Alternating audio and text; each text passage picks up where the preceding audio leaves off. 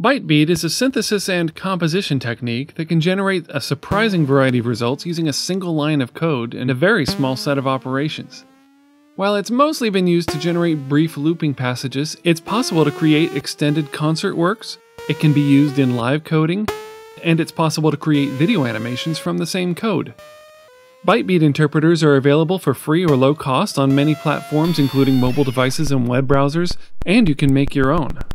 This workshop will share lessons from teaching a course in Bytebeat live coding to newcomer non-music majors, including a survey of resources and approaches to performing, composing, and teaching with Bytebeat, including aesthetics and computer history.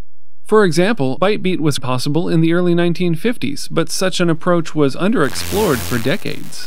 Further, Bytebeat does not follow the ubiquitous orchestra-score model created by Max Mathews. Rather, timbre and form are intertwined in this intensely digital native platform.